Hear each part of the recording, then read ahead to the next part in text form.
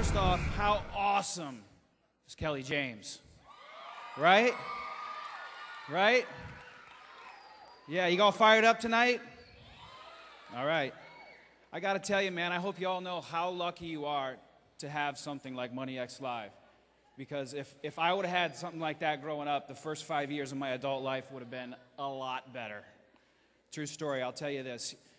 I had just gotten to college. I had only been there a week. I went to my mailbox. I opened it up, and you know what's in there? A shiny, fat credit card. And I'm like, woo, free money! Let me tell you, I partied like a rock star for about a week. And then somebody told me I had to pay it. And I didn't. I didn't because I didn't know what I was doing.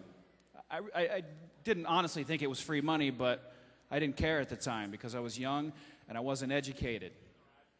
So for the next 7 to 8 years, I couldn't buy a car on my own. I had to have my dad co-sign for me. You know how lame that is, walking into the bank as an adult with your dad trying to buy a car? It's not cool. It's not cool at all. So